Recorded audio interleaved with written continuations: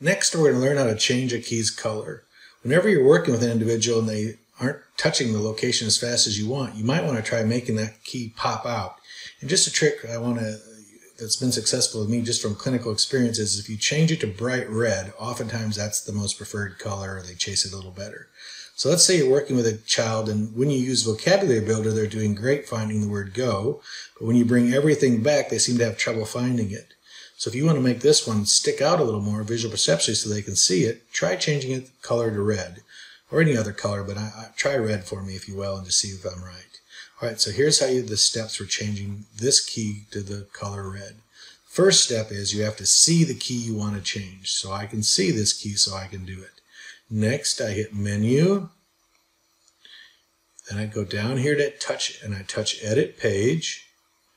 Then I touch the key I want to change the color of, which makes sense. So I touch Go. I say I want to edit this button. Then I have to take my finger and scroll down. So you take your finger, hold and push up until, do it again maybe, until you see the one that says body color right here.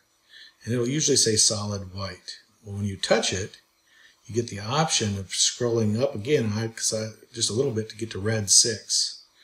And then you hit Save, and you hit Done. And that quick you changed it to red. Let's change this one to red also where it says Eat. Hit Menu, Edit Page, touch the button you want to change, edit this button, take your finger and touch and scroll down until you see it say Body Color. Once you see it say Body Color, touch it, look for the color you want. In our case, we're looking for red 6. Then hit Save up here. And then you got to hit Done. You're still in edit mode. Alright, now to get it back is real easy.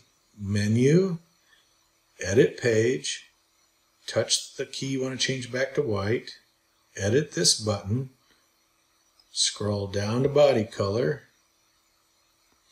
and the very first one says Solid White. Hit Save and hit Done. And the reason you have one more, let's say you lost this color. Let's say you made your Mr. Action Man.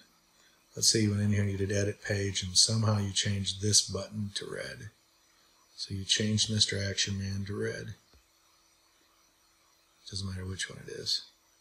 So that's just sort of nice that you have to find a way to get this color back to the original green, because the way the verb tenses work. See how the regular tense is always this color green and the verb tenses are this color.